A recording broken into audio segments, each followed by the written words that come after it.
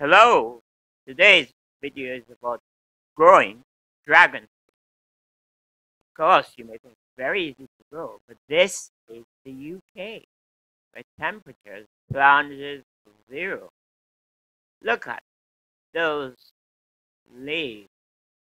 The leaves are fine, they're growing absolutely in the ground. This is not the UK, where temperatures plunge zero and below in autumn and winter. So can you grow dragon fruit in the UK? Maybe you can try. Let's look at dragon fruit. The attractive thing about dragon fruit is their night flowering and beautiful flowers. If you ever visit the tropics, had the pleasure of seeing these plants in bloom, you will be amazed. Some of it is very fragrant, and therefore you can enjoy not only the beauty of the flowers, but also the scent. Ah, look at this. This is from Charian in Trinidad. Look at these lovely flowers. I wish I could grow them like that. I'll be honest with you, I've grown them for years, but to get them to flower is very difficult. So after flower will come the fruit. Have I ever got there? No. These fruits are wonderful. This you can pick up in your regular supermarket simply by buying them, cutting them up, eating them, even using the seeds to grow young plants. Okay, how do I go about it? This is it. These are some of my cuttings. I usually cut them, let them dry out for a few days, and once I'm sure the cord is dried out, I am ready to grow. And if you look at that, after about 2 or 3 weeks, these plants are ready to grow. But don't be fooled. In a little pot, about 8 inches, they're fine.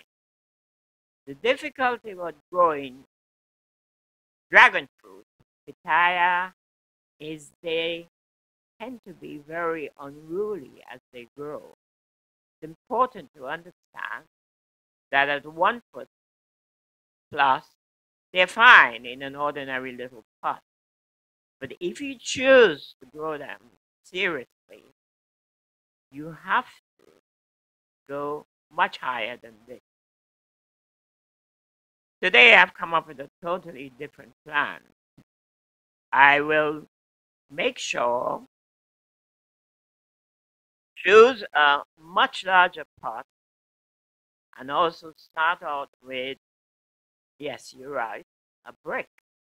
Why is this brick in my larger pot? It will keep it firm, right? And I can use the size of the pot to put my young plant. So brick or stone are sometimes quite useful. If you look at the side of the pot, there are already two rooted plants ready to take off. It's not necessary to root them before, but I've done it this way because it makes it much easier for it to start off. Stones, little stones are alright and useful when you cover the soil, and it would keep to stabilize the initial plant when you get them all ready and waiting. So that's the first plant I put in.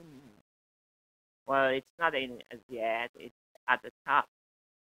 The idea is two major rooted plants will go in, and then I will be ready to start my. Is it necessary to grow them and root them before? No, you can easily use your regular cotton, which you later put in the pot. But the reason why I do this is because in my UK climate, it's not very easy to root them with the weather being not so good. So if you root them early indoors, then you can place them inside the pot. There's one in there. Notice it's probably about 1 foot 80 inches tall. At that height, it's a good way to start the trick of getting them to grow. Now remember, no matter what you do, these plants are very tough-minded.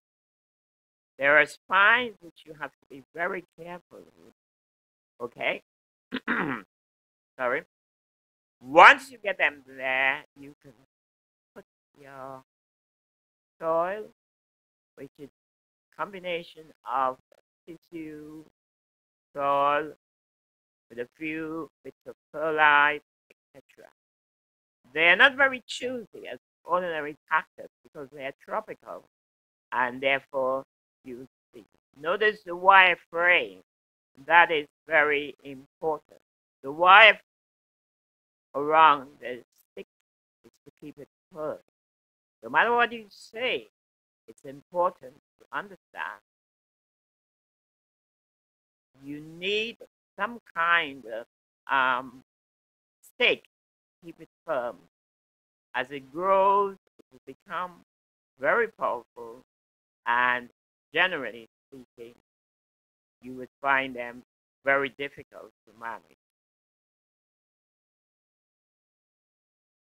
If you look at this photo, it will show you how important it is to stake these plants.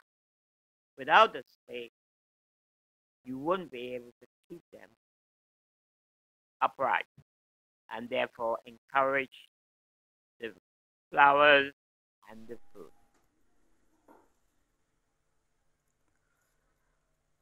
Firmly staked, these plants are ready to grow, but they have a limitation. UK climate with a very cold winter is not yet seen. They must be kept above 10 degrees centigrade. Any moving down to even 5 degrees centigrade will cause rot. And then you will have to start all over again the next season. Thank you, Winston in London.